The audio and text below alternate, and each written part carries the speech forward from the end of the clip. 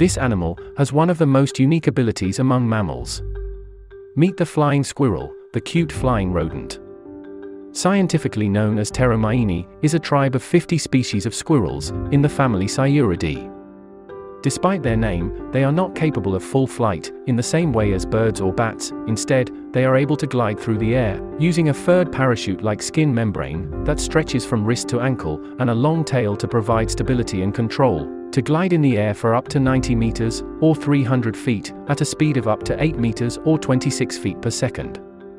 They can change their direction and speed mid-air, by changing the position of their limbs, largely controlled by small cartilaginous wrist bones.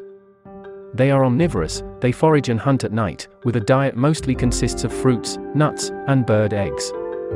Their habitats mostly range across North America, Central America, and stretch from Southeast and Northeast Asia, into Siberia and Scandinavia.